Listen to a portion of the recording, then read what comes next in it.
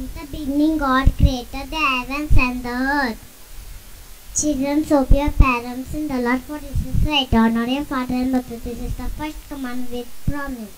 For God so loved that He His only begotten Son. For unto us a child is born, and the government will be upon His shoulder. And name is Wonderful Counselor, the Mighty God, Everlasting Father, Prince of Peace. Thank you. 7 Promise of God. I will be with you, I will protect you, I will be your strength, I will answer you, I will provide for you, I will give you peace, I will always love you. Galatians chapter 5, 22-23 verses. But the fruit of the Spirit is love, joy, peace, longness, kindness, goodness, self-control. Against such there is no law.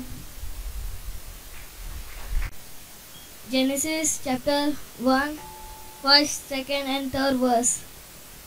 In the beginning God created the heavens and the earth was without form and void.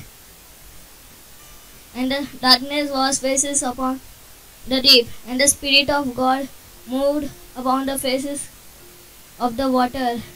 And God said, let there be light, and there was light. Ephesians chapter 6, first and second verses. Children, obey your parents in the Lord, for this is right. Honor your father and mother, which is the first commandment with promise. John chapter 3, 16 verses.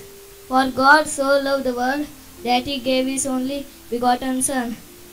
Genesis chapter 28, 15 verses. Behold, I am with you and keep you wherever you go. Thank you. Praise the Lord. Genesis 28 chapter 15 verse. Behold, I am with you and I will protect you wherever you go. Ephesians 6 chapter 1st and 2nd verse. Children, obey your parents in the Lord, for this is right. Honor your father and mother, which is the first commandment with the promise. Galatians 6 chapter 22-23 verse. But the fruit of the Spirit is love, joy, peace, long-suffering, kindness, goodness, faithfulness, gentleness, self-control. Against us there is no law. Proverbs 28 chapter 13th verse. You will never succeed in your life if you try to hide your sins, confess them and give them up. God will show mercy to you. Philippians 4 chapter 6th verse. Don't worry about anything, but in all your prayers ask God for what you need, always asking Him with a thankful heart. Romans 8 chapter 28 verse. We know that all things work for good to those who love God, to those who are the called according to His purpose. Luke 1 chapter 13 verse. For with God nothing will be impossible. Psalms 116 chapter 1 verse. I love the Lord because He hears my voice and my prayers.